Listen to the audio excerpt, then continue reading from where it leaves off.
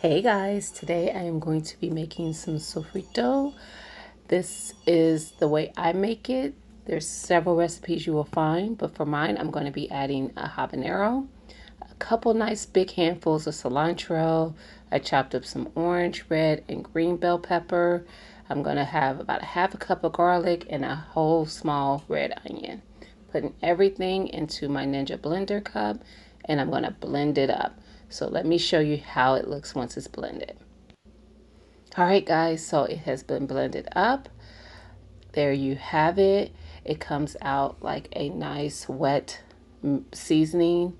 This is so good in so many dishes, guys. I got turned on to this a long time ago from a Latin friend, and it has become a staple for me. I love it.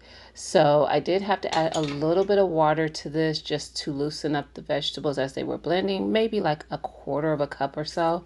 Not much. You kind of just want to put a little bit in at a time. It loosens it up. You don't want it watery. You want it pasty like. But this is so good, guys. If you try it, trust me, I know it will become a staple for you. So there you have it, guys. That is how I make sofrito.